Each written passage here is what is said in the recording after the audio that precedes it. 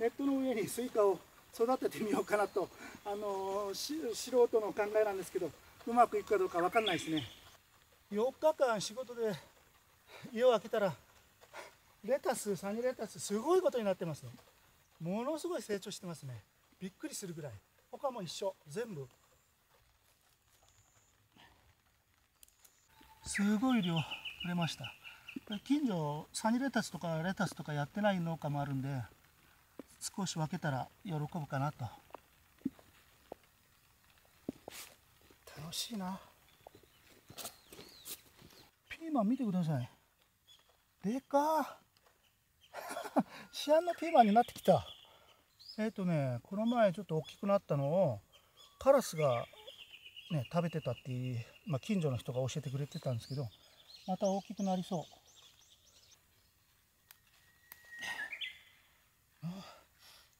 いい香り。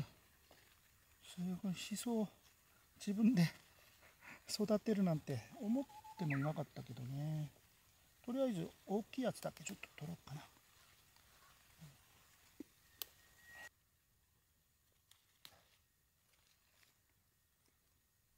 下取ってあげようか。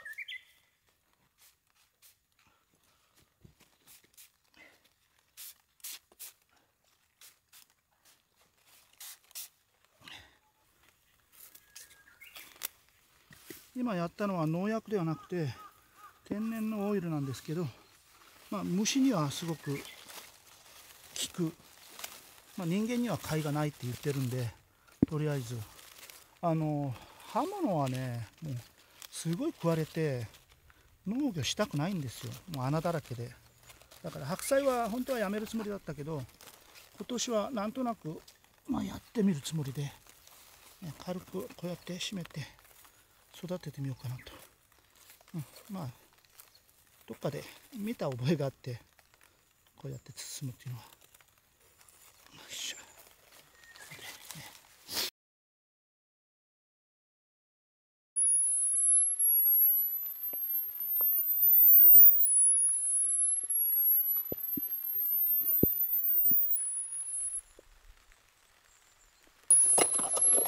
すごくこいつは頑張ってくれてたんで、今年も買ってます。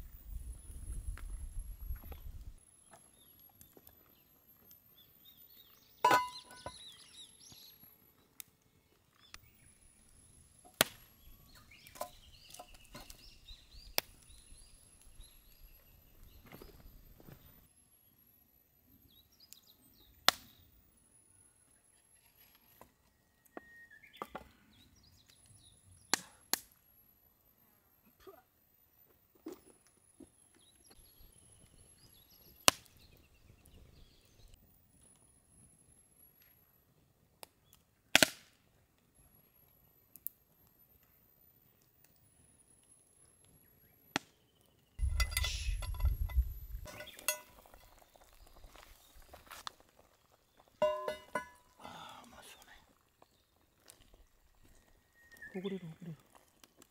おお。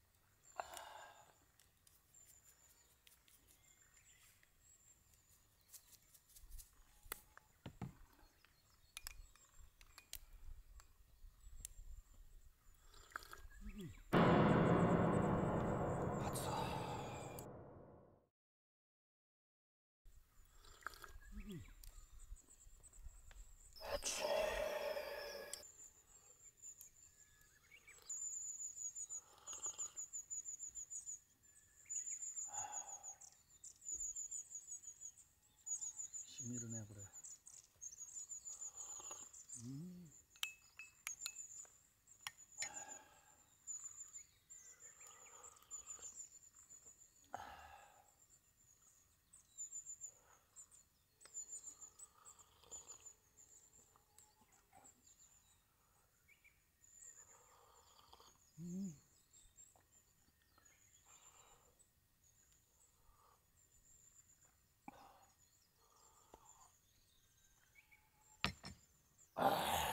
うまい。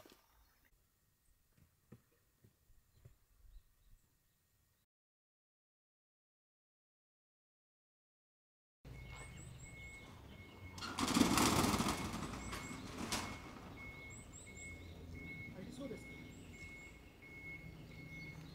そうですね。このバイクを取ればなんとか。ここに母さん。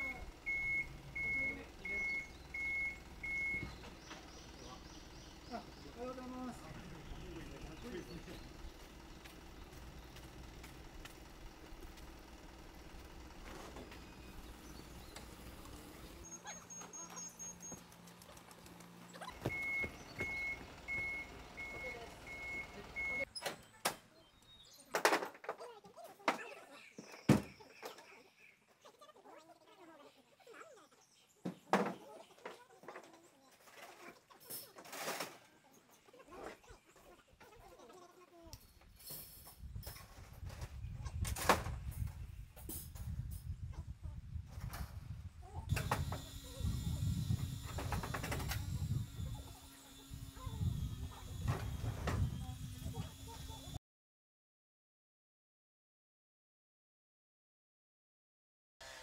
これ本体なんですけども、この字型になってるんで、延長方向にどんどん並べていっていただければと思います。で、延長の両端なんですけど、こういった端部の網が1枚つくんで、なんで今回延長が 10m の6段なんで、左右に6箇所ずつつけていただきたい形になります。で、本体に対してこういった形をつけて、細いコイルと太いコイルがありまして、側面の連結に関してはこの細いコイルを使っていただきます。側面は細いの。そうですね。うち組み立て説明書にも書いてあるんですけども、でこちらが例えば正面だとして、正面と側面の網を。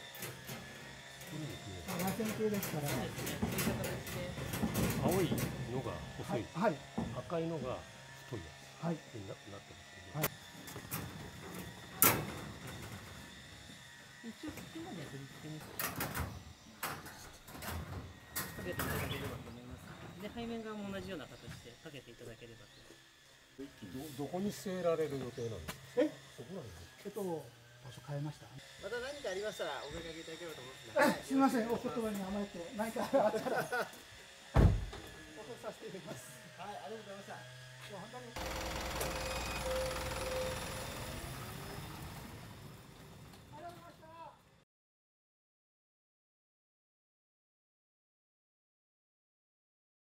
共和ハーモテック株式会社とやり取りした結果、お値段はもちろん配送まで僕自分の軽トラで、3回4回往復するつもりだったんですけど、もう皆さんのご好意でここまで無料で配送してくださったんですよ。でっかいトラックで本当助かります。もう僕みたいな人間にはね、一人でやってるんで、すごく時間と手間が省いたっていう感じで本当感謝してます。ありがとうございました。でこれできれいな石積みを積んで、報告したいと思います。いやーもう大変だろうけど、ちゃんとした製品を、手に入れたことがとても嬉しいです。頑張ります。